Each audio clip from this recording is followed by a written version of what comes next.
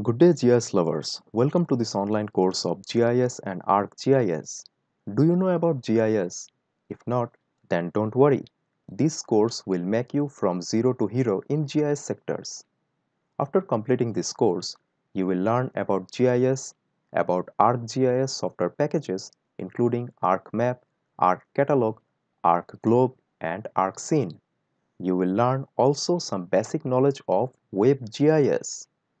Now let's start our course. Section 1 Introduction, Lecture number 1 GIS. But before we start, let's introduce with the course instructor.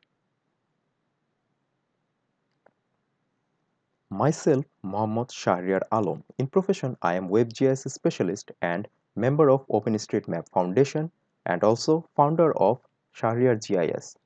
In my 8 years experiences of GIS and WebGIS, I have done a lot of projects of GIS in USA, Canada, Australia, Italy, India, Pakistan and Bangladesh. Many of my GIS research, my GIS works has been published in national and international newspapers. GIS is my passion rather than profession. Now I am going to share my this 8 years experiences of GIS with you by using this online training platform. Now let's back to the class.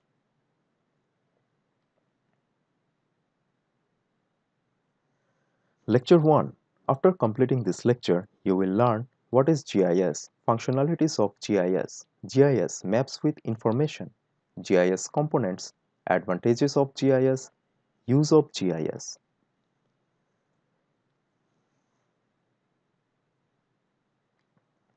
GIS is layer-based information system. Watch these overlay maps of our body from skeleton layer to skin layer.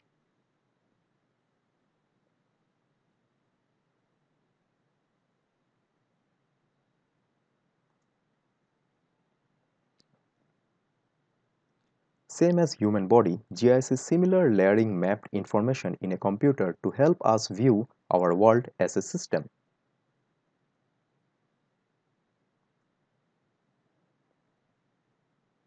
What is GIS? Geographic Information System is defined as a system that provides geographic location-based information referenced by spatial or geographic coordinates as well as collection of tools to maintain, build, and use electronic maps and associated database. So, any system that gives us geographic location-based information is known as GIS.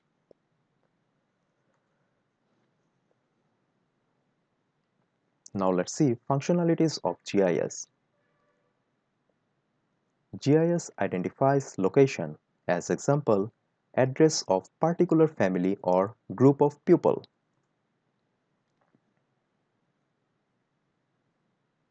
It locates areas, as example, land use and area boundary. GIS locates physical infrastructure, example, building, water body and sewer pipes.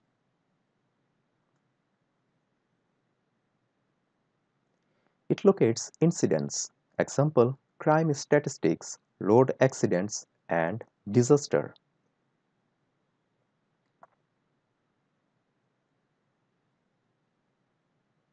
It locates quantities or densities, example, population and disease mortality rates.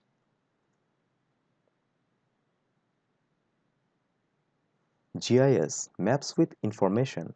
GIS has maps with tables of data behind them. In GIS, when you combine different maps, you also combine corresponding data to get the information of map you need. So, GIS more than just maps.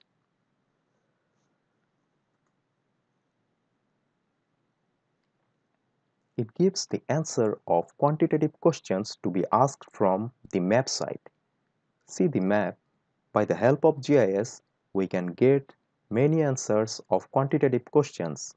Say the plot number,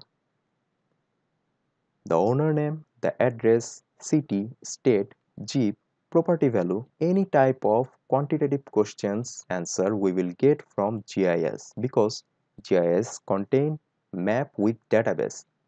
This data provides us information.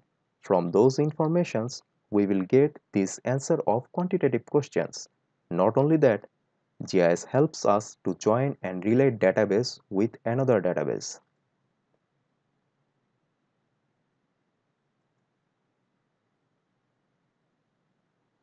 Now let's see GIS components.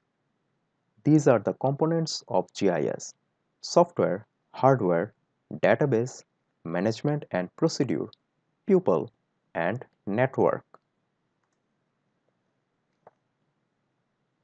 Advantages of GIS: cost saving from great efficiency, improved communication, managing geographically, better records keeping, decision making becomes better.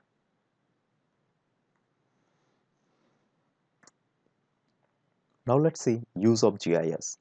GIS can be used in many sectors including geography, information technology, banking sectors, marketing sectors, business sectors, transport planning, urban planning, economical planning, agriculture, environmental sectors, and many more.